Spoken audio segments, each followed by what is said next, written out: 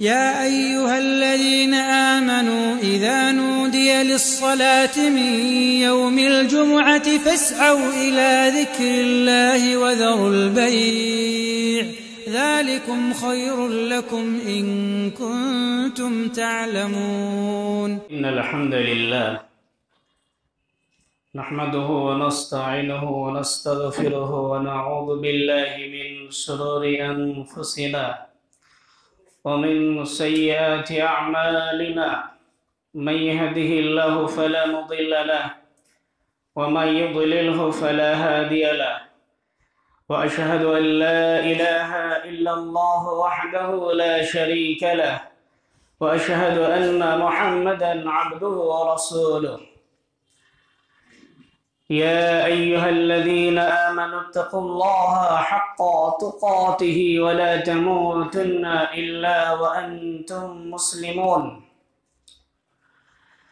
يا أيها الناس اتقوا ربكم الذي خلقكم من نفس واحدة وخلق منها زوجها وبث منهما رجالا كثيرا ونساء واتقوا الله الذي تساءلون به والأرحام إن الله كان عليكم رقيبا.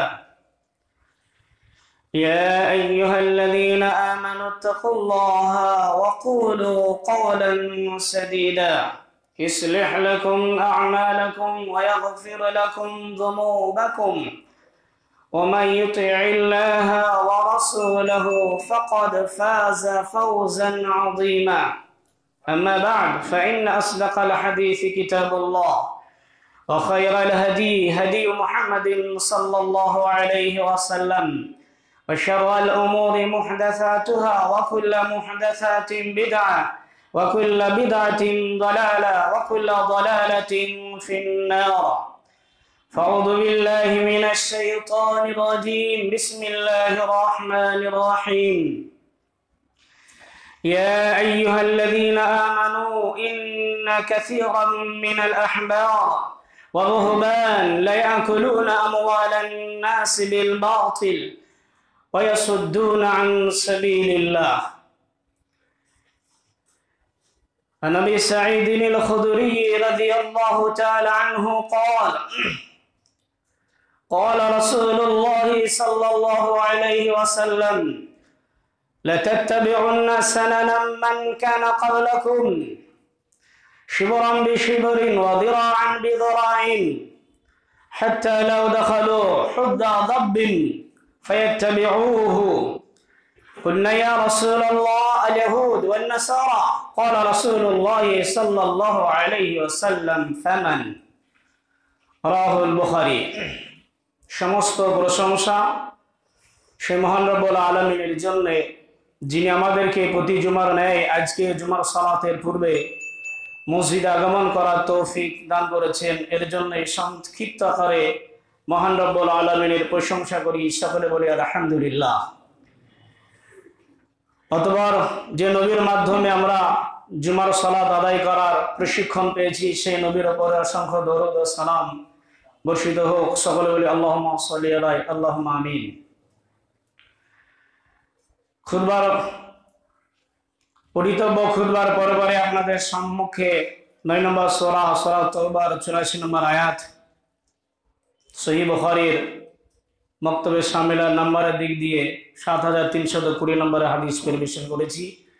কোরআনের আয়াত হাদিসকে সামনে রেখে বর্তমান যে অবস্থা মুসলিম সমাজে সেটাই তুলে ধরব। এই জন্য আমার আলোচ্য বিষয় হচ্ছে আজ মুসলিম সমাজ ইসলামটাকে ফলো করার জন্য বিভিন্ন বিভ্রান্তির কারণ মধ্যে রয়েছে। আজ আমরা আলেম ওলামাদের কথা শুনে বিভ্রান্তি আমাদের কেন আজ আমাদের বিভ্রান্তি, এর সঠিক রাস্তা আমরা কেন পাচ্ছি না, এটা আপনাদের সামনে আলোচনা করব ইনশাআল্লাহ আজিজ। আমা তৌফিকি ইল্লা বিল্লাহ। রব্বি ইশরাহ লি সাদরি ওয়া ইয়াসসির লি আমরি ওয়াহলুল উকদাতাম মিন লিসানি ইয়াফকাহু কওলি রব্বি জিদনি ইলমা। আল্লাহ রাব্বুল আলামিন আমাদেরকে শুধু বিশ্বাসীদেরকে জানিয়েছেন, সতর্ক করিয়েছেন, সারা বিশ্বের মানবকে করেননি। এই জন্য 9 নম্বর সূরা তওবার 34 নম্বর আয়াতের প্রারম্ভিক কালে আল্লাহ রাব্বুল আলামিন বলছেন, ইয়া আইয়ুহাল্লাযীনা আমানু, হে ঈমানদারগণ। এখানে ঈমানদার বলতে যারা বিশ্বাসী আল্লাহ তাদেরকে বুঝিয়েছেন, সারা পৃথিবীর মানুষকে বোঝাননি। যদি বোঝাতেন ইয়া আইয়ুহান নাস শব্দ ব্যবহার হতো, সেখানে সমস্ত লোককে আল্লাহ বোঝাননি। ইয়া আইয়ুহান নাস মুমিনদেরকে বুঝিয়েছেন, যারা আল্লাহকে বিশ্বাস করে তাদেরকে বুঝিয়েছেন। বুঝাতে চাইছেন ইন্না কাসীরাম মিনাল আহবার ওয়ার রুহবান, শোনো অধিকাংশ আহবার এবং রুহবান এরা কি করে, ইয়াকুলুনা আমওয়ালান নাস, মানুষের কাছ থেকে অন্যায়ভাবে টাকা পয়সা ভক্ষণ করে। তারা যেভাবে ভক্ষণ করে, তাদের কাছে যে পন্থাই না আসুক না কেন, আল্লাহ রাব্বুল আলামিনের কাছে এটি অন্যায় পন্থা। তারপর আল্লাহ রাব্বুল আলামিন যে শব্দটি ব্যবহার করেছেন সেটি হচ্ছে ডেঞ্জার শব্দ। সেটি কি? ওয়াসুদ্দুনা আন সাবিলিল্লাহ,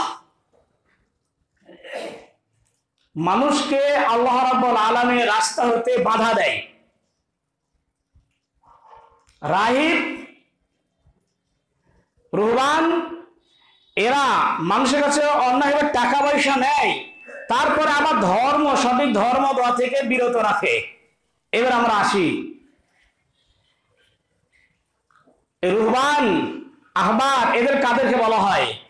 আপনি তাফসীর খুলুন, তাফসীর ইবনে কাসির খুলুন, তাফসীর আহসানুল বায়ান খুলুন, তাফসীর মাজাহিরি খুলুন, কোন তাফসীর খুলবেন?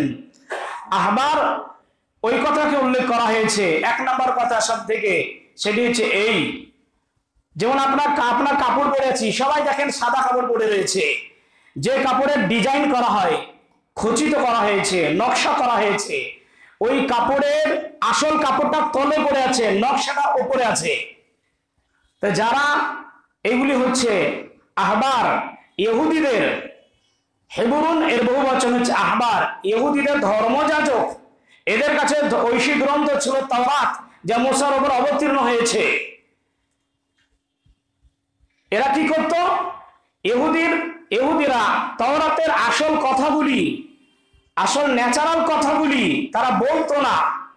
তারা কি করতো? ডিজাইন করে বলতো, নকশা করতো। যেমন একটি কাপড়ের উপর নকশা দেওয়া হয়, তখন আসল কাপড়ের রংটা ধাপা পড়ে যায় আর নকশাটা উন্মুক্ত হয়ে যায়। তো তাওরাতের আসল কথাগুলি তারা সংযোজন বিয়োজন করে বলতো, আর আসল তাওরাতের কথাটি ঢাপা পড়ে যেত। এটি ছিল ইহুদিদের কাজ। ঠিক খ্রিস্টানদের একই কাজ। অন্য তাফসীরে এসেছে, এখানে বলা হয় আহবার এই জন্য বলা হয় যাদের মধ্যে জ্ঞান রয়েছে কিন্তু জ্ঞান অনুপাতে আমল করে না। আর রুহবান এই জন্য বলা হয় যাদের আমল করে কিন্তু জ্ঞানহীন। এগুলি কাদের নেচার? ইহুদি খ্রিস্টানদের।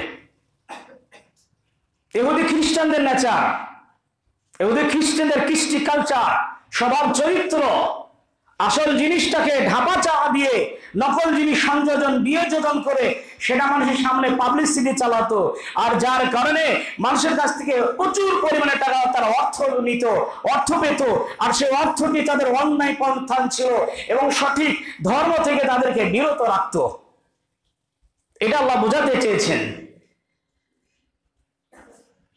আর এই জিনিসটাই আল্লাহ রাব্বুল আলামিন রাসূল সাল্লাল্লাহু আলাইহি সাল্লাম হাদিস বলছেন, আবু সাঈদ খুদরি হাদিসটি বর্ণনা করছেন।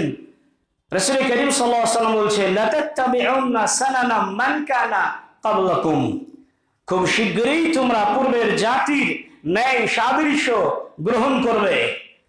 তাদের সুন্নতকে, তাদের পন্থাকে, তাদের লয়ারকে নিজের জীবনে লয়ার হিসাবে তোমরা গ্রহণ করবে, তাদের পন্থাকে তোমাদের পন্থা হিসাবে তোমরা গ্রহণ করবে। তারপরে রাসূল করিম সাল্লাল্লাহু আলাইহি ওয়াসাল্লাম বলছেন, সেটি কি? শিবরান শিবরিন ওয়া দিরাআন বিদিরা, তারা কোনো অন্যায় কাজে যদি 1 বিঘত আগিয়ে যায় তো তোমরাও তাদের সঙ্গে আগিয়ে যাবে তাদের সাথ ধরার জন্য। তারা যদি কোনো জায়গায় 1 হাত আগিয়ে যায় তা তোমরাও তারা 1 হাত আগিয়ে যাবে। ইহুদিরা যদি 1 হাত আগিয়ে যায় তো তোমরাও ইহুদিদের 1 হাত আগিয়ে যাবে।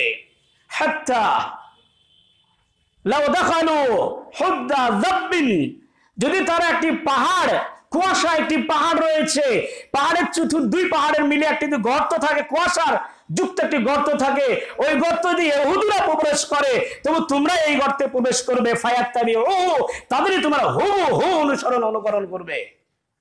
তো সাহাবীরা তখন বলছেন, ইয়া রাসূলুল্লাহ, আপনি এতক্ষণ বললেন পূর্বে জাতি সম্পর্কে, আল ইহুদ ওয়ান নাসারা, কুননা ইয়া রাসূলুল্লাহ, আল্লাহ রাসূল সাল্লাল্লাহু আলাইহি সাল্লাম, আপনি পূর্বে জাতির সম্পর্কে বলছেন তারা কি ইহুদ এবং নাসারা, অর্থাৎ খ্রিস্টান এবং ইহুদি। তো রাসূল কারীম সাল্লাল্লাহু আলাইহি সাল্লাম বলছেন, ফামান, এরা যদি না হয় তা কে? এরা যদি না হয় তা কে? এই যে কোরআন আপনাদের আয়াত বললাম, এটা হাদিসের তরজমা। এবার আপনারা দেখুন, আজ আমরা মুসলিম জাতি হিসাব আমাদের কেন বিভ্রান্তি? এই বিভ্রান্তি আজকের জন্য নয়, আজকের এই বিভ্রান্তি নয়। আপনি ইতিপূর্বে সাহাবীদের পরের যুগ তাবেঈনদেরকে জিজ্ঞেস করেন, চলুন খুলুন মুসলিমের 1 নম্বর খণ্ড 11 নম্বর পৃষ্ঠা খুলুন, খুললে আপনি ওখানে দেখতে পাবেন মুহাম্মদ বিন সিরিনের কথা। মুহাম্মদ বিন সিরিন তিনি বলছেন, লাম ইয়াসআলুনা আনিল ইসলাদ, মানুষকে সানাদ সম্পর্কে কোনো বক্তাকে জিজ্ঞেস করা হতো না, কোন ইসলামের স্কলারশিপকে জিজ্ঞেস করা হতো না, কোন লেকচারার ব্যক্তিকে ইসলামের আল্লাহ রাসূল সাল্লাল্লাহু আলাইহি ওয়াসাল্লামের কথার কোন সানাদ তাদেরকে জিজ্ঞেস করা হতো না, কোন দলিল তাদেরকে জিজ্ঞেস করা হতো না। ফালাম্মা ওয়াকাতিল ফিতনাতু, যখন ফিতনা চতুর্দিকে ছেয়ে গেল, যখন চতুর্দিকে ফিতনা চলে আসলো, ফিতনা ফাসাদ চলে আসলো, এক ব্যক্তি এই কথা বলছে, এক ব্যক্তি এই কথা বলছে, বিভিন্ন রকমের মতামত যখন চলে আসলো, তখন কি কুন্না সাম্মু লানা রিজালিকুম, তখন আমরা জিজ্ঞেস করতাম, ঠিক আছে আপনি তো একজন আলেম জ্ঞানী ব্যক্তি, আপনি যে ধর্মের কথা বলছেন সঠিক ওর কোটেশন দেন, সঠিক দলিল দেন, আপনি যে কথা বলছেন সঠিক দলিল দেন। তখনই আমরা জিজ্ঞেস করতাম, এটি আজকেকার খবর নয়, এটি আজকেকার খবর নয়, আজকে কত খ্রিস্টাব্দে চলছে, তাবেঈনের যুগের কথা। আল্লাহ রাসূল সাল্লাল্লাহু আলাইহি সাল্লাম মারা গেছেন কত 7 হিজরিতে, এখন কত হিজরি চলছে, এখন কত হিজরি চলছে, 1440 হিজরি চলছে, আর আল্লাহ রাসূল 10 হিজরিতে পৃথিবী ছেড়ে চলে গেছেন। তারপরে সাহাবীদের সঙ্গে যে ঈমানদার ব্যক্তির সাক্ষাৎ ঘটেছে সেই হচ্ছে তাবে। একজন তাবে বলছেন তখনকার কথা, আজকেকার নয়। বলছেন আমরা যখন ফিতনা ফাসাদ মানুষের মুখে শুনতে লাগলাম, মসলা মাসাইলের মতনৈক্য যখন আসতে লাগলো, ফিতনা বরপা যখন হয়ে গেল, তখন আমরা যার কাছে কথা নিতাম জিজ্ঞেস করে নিতাম, দলিল কোটেশন সহ নিতাম। এটাই বলে ক্ষান্ত হননি। তারপর বলছেন ফায়ানজুরু, আমরা তাকে দেখতাম, সেই ব্যক্তি কে লেকচার দিচ্ছে, কে বক্তব্য দিচ্ছে, কে হাদিস কোরআনের টিচিং দিচ্ছে, শিক্ষা দিচ্ছে। ফায়ানজুরু, আমরা দেখতাম, ফায়ানজুর আহলাল হাদিস, সে যে আহলা সুন্নাহ, সে যদি সুন্নতের অনুসারী হতো, সুন্নতের সঠিকভাবে পাবন্দি করত, সুন্নতের অনুকরণ করত, ফায়াখুযু হাদিসাহুম, তবে আমরা তারই হাদিস গ্রহণ করতাম। এই দেখেন, আজকেকার আমার আপনার কথা নয়। আপনি তো বলতে পারি ওই আলেম এই বলছে, এই আলেম এই বলছে, বেওকুফ। আমাদেরকে টিচিং আগে থেকেই দিয়ে গেছেন মুহাম্মদ বিন সিরিন, কার কথা গ্রহণ করব? এখন এই কথা বললে চলবে না, এই আলেম এই বলছে, এই আলেম সেই বলছে না। মুহাম্মদ বিন সিরিন বলছেন, যখন থেকে বারবার শুরু হয়েছে ফিতনা, তখন থেকে যে কথা বলতো তাকে আমরা দেখতাম, ফায়ানদুরু ইলা আহলিস সুন্নাহ, যদি সে সুন্নতের সঠিক পাবন্দি হতো, সুন্নতের সঠিক অনুকরণ করত, ফায়াখাযু হাদিসাহুম, তবে তারই হাদিস আমরা গ্রহণ করতাম, তারই মুখের কথা গ্রহণ করতাম। তারপরে ফায়ানদুরু ইলা আহলিল বিদঈ, যদি দেখতাম সে বেদাতের সঙ্গে আপোষ করে, বেদাত অনুকরণ করে, বেদাতকে নিয়ে চলাফেরা করে, তার সঙ্গে বেদাত লেগে আছে, ফালা ইউখাযু হাদিসাহুম, তার কাছে কোনো হাদিসের শিক্ষা আমরা গ্রহণই করতাম না। আজকেকার কথা নয়, একজন তাবের কথা। খুলুন মুসলিম শরীফ 11 নম্বর পৃষ্ঠা, অথবা দেখবেন আপনি 15 নম্বর পৃষ্ঠায় পেয়ে যাবেন। আজকেকার কথা নয়। আমরা মুসলিম কেন আজ বিভ্রান্তি হচ্ছি, খাস করে আমরা আহলুল হাদিস কেন আমাদের এত বিভ্রান্তি? আমরা আলেম চিনতে পারি না, বেদাতি আলেমকে চিনতে পারি না, সুন্নতের পাবন্দি আলেমকে চিনতে পারি না। কোন কার কাছে সুন্নত, সঠিক সুন্নত পাওয়া যাবে, সঠিক আল্লাহ রাসূলের পন্থা পাওয়া যাবে, সঠিক সুন্নত পাওয়া যাবে, আমরা দেখি না। মুহাম্মদ বিন সিরিন, সে একজন তাবে, সে যদি দেখতে পারে তো আজকে আমাদের অভিযোগ থাকতে পারে না, এই আলেম সেই বলছে, ওই আলেম ওই বলছে। কেন আজ বিভ্রান্তি হচ্ছে না? একটি যদি মুহাম্মদ বিন সিরিনের এই মেসেজ যদি আমরা গ্রহণ করতে পারি, তো আলেমের ছাঁটাই বাছাই হয়ে যাবে, আলেমের বক্তব্য দেওয়া, আলেমের ফতোয়া দেওয়া সব চিরতরে বন্ধ হয়ে যাবে। সে যদি বেদাত ত্যাগ করতে না পারে, মুহাম্মদ বিন সিরিনের আদর্শ যদি গ্রহণ করে। চলুন ওমর রাদিয়াল্লাহু তাআলা আনহুর বক্তব্য শুনি। সুনানে দারিমির সেই সনদের বক্তব্যে শামিলার 220 নম্বর হাদিস, জিয়াদ ইবনে হুদাইরিন তিনি বলছেন, ক্বালা লি ওমর, ওমর আমাকে প্রশ্ন করছেন কি, হাল তারিফু মা ইয়াহদিমুল ইসলাম, তুমি কি জানো ইসলামটাকে কারা ধ্বংস করেছে? কুলতু লা, ওমরের থেকে কি জিয়াদ ইবনে হুদাইর এই কি বেশি জানতে পারবেন? না, অবশ্যই না।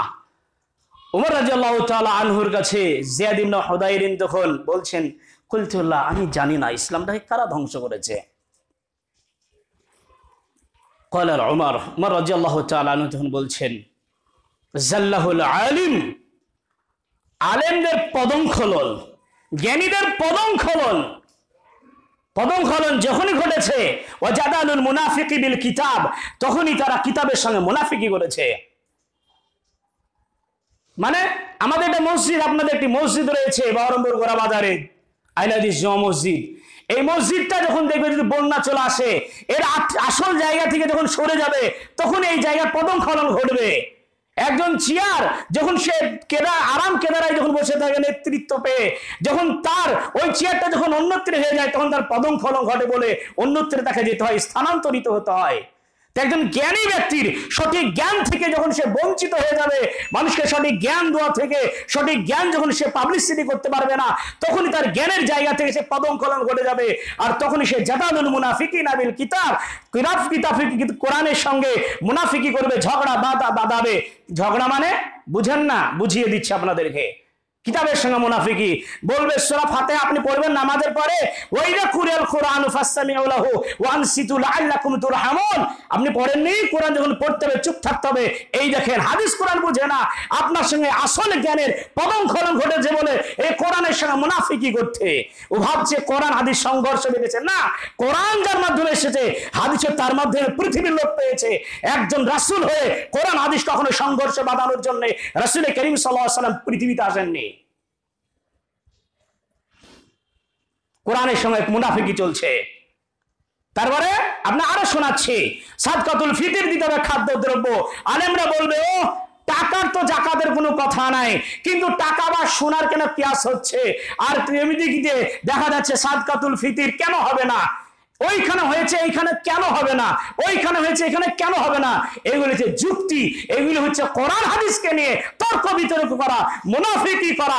এইটাই আল্লাহ রাসূল সাল্লাল্লাহু আলাইহি ওয়াসাল্লামের রাসূল হযরত ওমর ফারুক রাদিয়াল্লাহু তাআলা আনহু বুঝাতে দিয়েছেন, জাদালুল মুনাফিকিনা বিল কিতাব, তারা কিতাবের সঙ্গে মুনাফিকি করবে, এক অপরের প্রশ্ন উদ্ঘাট করবে, সঠিক জিনিসটাকে দাবিয়ে রাখবে,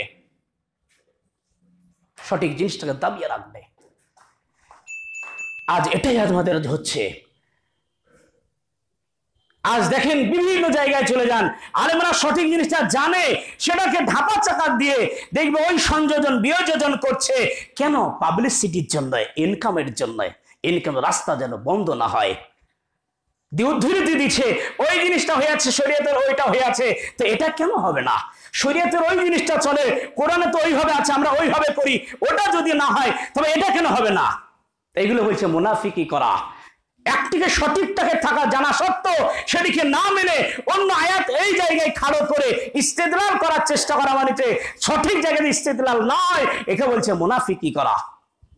এই মুনাফিকি করতে যে আজ আলেমদের কাছে আমরা সঠিক ফতোয়া পাচ্ছি না। ও এই জিনিসটা ওরা হারাম বলেছে, এই জিনিসটা হারাম বলেছে, তো এটা কেন হারাম হচ্ছে না? এটা তো হারাম দেওয়াটা দরকার, কারণ এটা তো কোরআন আছে। এই দেখেন, এই কথাবার্তা বলা, এই ধরনের কথাবার্তা বলাই হচ্ছে জাদালুল মুনাফিকিনা বিল কিতাব, কোরআনের সঙ্গে মুনাফিকি করা। এরা ইসলামকে ধ্বংস করেছে, এরা জ্ঞানী ব্যক্তি। দুই, ও হুকমাতিল আইম্মাতিল মুদাল্লিন, পথভ্রষ্ট যারা নেতা হবে। আজ আপনি পৃথিবীতে যেখানেই যান না কেন, আপনি দেখবেন, খাস করে পশ্চিমবাংলায় রয়েছেন, মুর্শিদাবাদের সমাজগুলি দেখেন, যারা সমাজে নেতৃত্ব দেয়, একজনের শরীয়তের জ্ঞান নাই, একজনও নাই। দেখেন শরীয়তের কতটুকু জ্ঞান, সব পথভ্রষ্ট, কেউ সুদে সুদে পথভ্রষ্ট, কেউ ঘুষে পথভ্রষ্ট, কেউ মিথ্যা কথা বলে পথভ্রষ্ট, জমি আত্মসাৎ করে পথভ্রষ্ট, গীবত করে পথভ্রষ্ট, তারাই সমাজের নেতা। এরা যখন নেতা আছে, ইমাম সাহেব যখন একটা কথা বলছে যে শরীয়তের এই এই এই করতে হবে, সাদকাতুল ফিতর যদি আপনারা দেন তা এই আপনাকে দিতে হবে, এই পথভ্রষ্ট নেতারা তখন বসে তখন বলছে আর মৌলভী সাহেব যা বলছে বলুক, 50 টাকা করে দেবে সাদকা ফিতর, মৌলভী সাহেব যা বলছে বলুক। এইসব লোকেরা, সমাজের লোকেরা তখন, আজকাল শুনেছেন কোন মৌলভী সাহেব বসে টাকার ফেতোয়ার কথা বলেছে 60 টাকা 50 টাকা, এই পথভ্রষ্ট নেতারা বলেছে। বলছি সমাজের লোককে নিয়ে চলা যাবে না, এই বিবাহ স্বাধীন অনুষ্ঠানটা এইভাবে করতে হবে, এই সমাজের লোককে নিয়ে চলা যাবে না, আরে মানুষ মারা যাচ্ছে তো এইভাবে এইভাবে এইভাবে এইভাবে অনুষ্ঠান করতে হবে। এই পথভ্রষ্ট লোকেদের জন্য শরীয়তের একটি একটি করে নির্দেশিকা আসছে, এদের জন্য ধাপা পড়ে যাচ্ছে, আর এরা যেটা বলছে সমাজের নেতা হয়ে, সেটাই আলেম ওলামারা সেটাই মাথা নত করে সেইগুলি আমল করার চেষ্টা করছে। এই জন্য ইসলাম ধ্বংসের দিকে তলিয়ে যাচ্ছে, অতলে তলিয়ে যাচ্ছে। আমরা বুঝতে পারিনি, অতলে তলিয়ে যাচ্ছে। আল্লাহ রাব্বুল আলামিন আমাদের সঠিক বুঝার এবং সঠিক আমল করার তৌফিক দান করুক। আমাদের শিক্ষা যদি নিতে হয়, আলেমদের কাছে যদি শিক্ষা নিতে হয়, মুহাম্মদ বিন সিরিন এর মানসিকতা সকলের মধ্যে জাগ্রত করুক। সকলে বলি আমিন।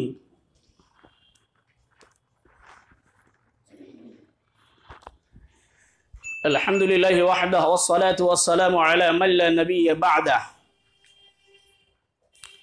রাসূল করিম সাল্লাল্লাহু আলাইহি সাল্লাম এই জন্য বলছেন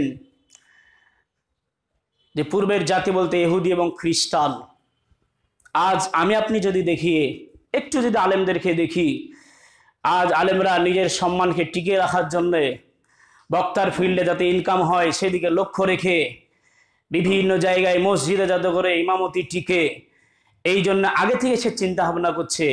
শরীয়তের মূল নেচার, মূল হচ্ছে যেটি এই নির্দেশিকা রয়েছে, এই বাক্যটি রয়েছে, এর মধ্যে দেখা যায় 12টি শব্দ রয়েছে। এই 12টি শব্দের মধ্যে যদি 2-3টে সংযোজন বিয়োজন করা যায় তবে পাবলিসিটি একটি হবে, তবে আমার একটি ইনকাম হবে, মানুষের কাছে সুইটেবল মনে হবে। খুব সুন্দর নির্দেশ। সেটা কি হবে? সেটা কি আল্লাহ রাসূল সাল্লাল্লাহু আলাইহি ওয়াসাল্লাম এইভাবে বলেছেন। আমি বলতে দিই 2টে শব্দ বাড়িয়ে দিই, আপনি এইভাবে করেন চলবে, আপনি এইভাবে করেন চলবে। আসল কথাটি থেকেই গেল। মৌলভী সাহেব যেটা সংযোজন, যেটা মানে সংযোজন বিয়োজন যেটি করে দিল, সংযোজন, ওই কথাটির পরে যেটি বললো এটি করেন আপনি চলবে, কোনো অসুবিধা নেই, ওই কথাটি আপনার কাছে সমাজে আমার আপনার থেকে গেল। রাসূল করিম সাল্লাল্লাহু আলাইহি সাল্লামের আসল কথাটি, আসল বাক্যটি আর মানুষ বুঝতেই পারলো না। তারপরে দেখা যায় দীর্ঘদিন সমাজটি চলার পরে একজন হকপন্থী কোন আলেম যখন আসছে তখন বলছে, আরে ছি ছি ছি ছি ছি, আপনাদের কাছে এত প্রত্যেক শুক্রবার আপনার আলোচনা শুনেন গো, তারপরে আপনারা এই সঠিক জিনিসটা জানেন না, আপনারা এটা এইভাবে করেন, এটা তো এইভাবে নাই।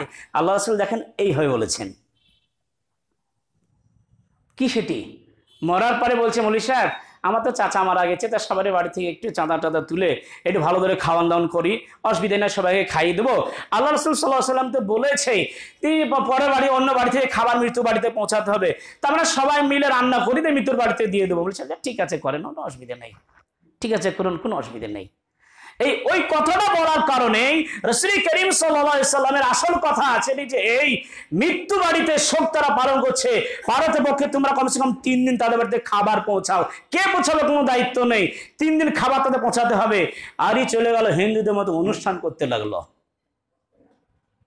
কারণ ওই যে মৌলভী সাহেব বলেছে ঠিক আছে অসুবিধা করেন করেন অসুবিধা নেই। আচ্ছা বলুন, অনুষ্ঠান বাড়িতে মাছ চলে, মাংস চলে, মৃত্যুর বাড়িতে শুধু চলছে তো, তো অনুষ্ঠানের পার্থক্য কি? ওই তো মৌলভী সাহেব একটি কথা বলে দিয়েছে, করেন অসুবিধা নেই চলবে। এই সংযোজন বিয়োজন করতে যে দেখেন ইহুদিদের এবার মানসিকতাটা দেখেন। আজ ইহুদিদের যে মানসিকতাটি ছিল, খ্রিস্টানদের যেটি ছিল, আজ আপনার আমার ওই এলাকার আলেমদের মধ্যে চলে এসেছে, যার কারণে আসল জিনিসটা ঢাপা পড়ে যাচ্ছে। আর নকশা যেটি হচ্ছে, সংযোজন যেটি হচ্ছে, বিয়োজন যেটি হচ্ছে, সেটি মানুষের কাছে উন্মুক্ত হচ্ছে, প্রকাশ পাচ্ছে। তখনই দেখা যাচ্ছে একজন আসল কাপড়টা দেখছে, কাপড়টা চিনতে তার অসুবিধা হচ্ছে না। যখন দেখা যায় নকশা খচিত একটি কাপড় দেখছে, তখনই চিনতে অসুবিধা হচ্ছে, ওটা কি সেই হারা কালারের কাপড়? না না, এটা তো হারা কালারের কাপড় নাই, কারণ অসুবিধা তো হবেই, ও তো নকশাদার কাপড় তার চোখ পড়ছে, নকশাদার জিনিসটা চোখ চোখ পড়ছে, তখন তার ডাউট হচ্ছে, কাপড়টা সঠিক চিনতে পারছে না। তা ঠিক অনুরূপ কোন আলেম যদি সঠিক কথাটি বলে, সেই সঠিক কথার ব্যাখ্যাটা ওই জায়গায় যে সংযোজন বিয়োজন করে যে আলেম বলছে, তার কাছে ওই ব্যক্তি তখন চিনতে পারবে না এই সঠিক না এই সঠিক, এই নকশাদার কাপড়টা কি আসল কাপড় না যেটা আমি দেখেছিলাম সেটা আসল কাপড়। যে কাপড়টা চিনতে তার যেমন অসুবিধা হচ্ছে, বর্তমান আমাদের সাধারণ মুসলিমদের এখন সঠিক ধর্ম চিনতে, সঠিক আলেমদের চিনতে এমনটি অসুবিধা হচ্ছে। আমার বাড়ি ভাবটা, আমি বেশি দূরে নাই যে আমাদের অসুবিধা হচ্ছে। কি কি বুঝতে পারা যাচ্ছে না, কোনটা সংযোজন আছে, কোনটা বিয়োজন রয়েছে, কোনটা সঠিক কথা, কোনটা সঠিক কথা নাই, কোনটা হক, কোনটা বাতিলের সঙ্গে মিশ্রিত রয়েছে, কে আপোষ করে বিদাতের সঙ্গে, কে আপোষ করে না, আমরাও চিনতে পারছি না। কারণ আমরা তো আগে থেকে চয়েস করিনি, আগে থেকে বেছে নিইনি। এই জন্যই দেখেন আজ এর দুর্নীতির কারণ হচ্ছে, এর মূল কারণ হচ্ছে ইহুদিদের আলেমদের যে ধর্মনীতি ছিল, ধর্ম পাবলিসিটি করা, আজ আমাদের আলেমদের মধ্যে এই নীতি রয়েছে বলে আজ আলেমদের জন্য সাধারণ মানুষ দিশেহারা, সঠিক পথ পাচ্ছে না।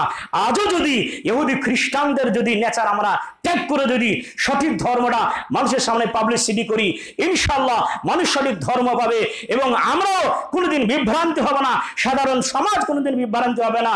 এই জন্য মুহাম্মদ বিন সিরিনের কথা আমাদের গ্রহণ করতে হবে। যে মিশকাতে একটি হাদিস রয়েছে, আল্লাহ রাসূল সাল্লাল্লাহু আলাইহি সাল্লামের মুহাম্মদ বিন সিরিন এই কথাটি উল্লেখ করেছেন, মাত্র 273 নম্বর হাদিস, ইন্না হাদাল ইলমা দীনুন। শোনো, যার কাছ থেকে তুমি জ্ঞান পাবে এটা হচ্ছে ধর্ম, এটা হচ্ছে ধর্ম। যার কাছ থেকে তুমি জ্ঞান পাবে এটা হচ্ছে ধর্ম, এটা হচ্ছে ধর্ম। জ্ঞান এটা হচ্ছে ধর্ম। আম্মান তাখুদু দীনাকুম, তুমি চিন্তা ভাবনা করো তুমি কার কাছ থেকে জ্ঞান নেবে। যার কাছ থেকে জ্ঞান নেবে তার কাছ থেকে তুমি ধর্ম নেবে। এই জন্য তোমাকে সঠিক ব্যক্তির কাছে তোমাকে জ্ঞান নিতে হবে, সেটাই হচ্ছে তোমার ধর্ম। আল্লাহ রাব্বুল আলামিন আমাদের সকলকে সঠিক জ্ঞান অন্বেষণ করার জন্য সঠিক ব্যক্তিদেরকে চয়েস করার তৌফিক দান করুক, সকলে বলি আমিন। আল্লাহ সঠিক ধর্ম পাওয়ার জন্য সঠিক হকপন্থী আলেমদেরকে আমাদের সহচর্য গ্রহণ করার এবং তাদের কাছ থেকে জ্ঞান লাভ করার তৌফিক দান করুক, সকলে বলি আমিন। আল্লাহুম্মা আকসিম লানা মিন খাশিয়াতিকা মা তাহুলু বিহি বাইনানা ওয়া বাইনা মাসিক ওয়া মিন তাআতিকা তুবাল্লিগুনা বিহি জান্নাতাক ওয়া মিনাল ইয়াকিনি মা তুহাওয়িনু বিহি আলাইনা মাসাইবা দুনিয়া ওয়া মাতি'না বিআসমাইনা ওয়া আবসারিনা ওয়া কুওয়াতিনা মা হাওয়াইতানা ওয়াজআলহু আল-ওয়ারিসা মিন্না ওয়াজআল সারানা আলা মান যালামানা ওয়ানসুরনা আলা মান আযানা ওয়া লা তাজআল মুসিবাতানা ওয়া লা তাজআল ad-dunya আকবারা হাম্মিনা ওয়া লা মাবলাগা ইলমিনা ওয়া লা তুসাল্লিত আলাইনা মান লা يرحمنا ولا تسلط علينا من لا يرحمنا ولا تسلط علينا من لا يرحمنا سبحان ربك رب العزة عما يصفون وسلام على المرسلين والحمد لله رب العالمين آمين ثم آمين. نفسي بنور من فؤادي حينما رددت يا رب العباد وانتشت روحي وصار الدمع يجري